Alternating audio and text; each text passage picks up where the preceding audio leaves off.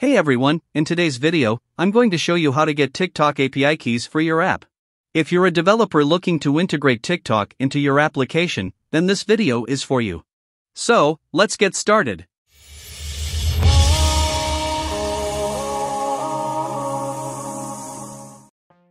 The first step is to create a TikTok developer account. To do this, go to the TikTok Developer Center website. You can find the link in the video description. After you go to the page, you can log into your already existing developer account. If you don't have a TikTok developer account, click on the Sign Up button. You'll need to provide some basic information. First, enter your email and click the Send Pin to Email button.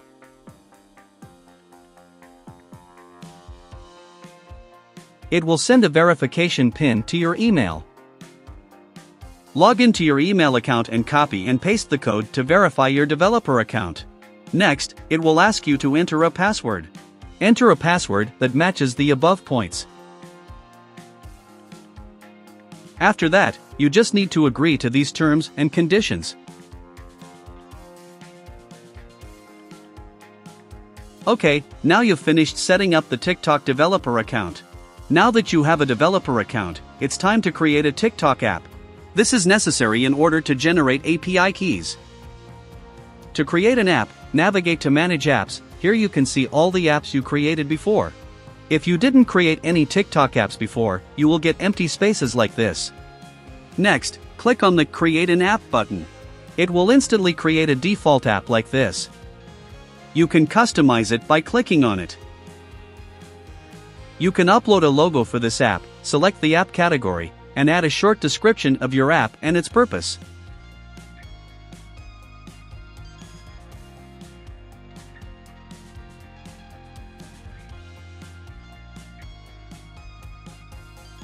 Next, you have to add specific permissions to this app according to its purpose. Click the Add Products button to add TikTok app products. There are 4 types of products: Login Kit, Video Kit, Webhooks, and TikTok API. Select the relevant products that suit your app's purpose. After that, you have to configure each product you added to the app. In my example, it requires adding my app's or website's privacy policy link and the terms and conditions page link. The most important thing is the redirect URL, which is the URL that redirects users to your website after authentication on the TikTok platform. Once you've configured all the app settings, click the Save Changes button. Now you can get the API keys, but those are not live until you request approval for this app. You'll then be given an app ID, client ID, and client secret, which you'll need to use in your application. Next, I am going to submit the app for review. If your application is approved, they will send you an email. This will usually take 2 to 3 days. Now that you have your API keys, it's time to use them in your application.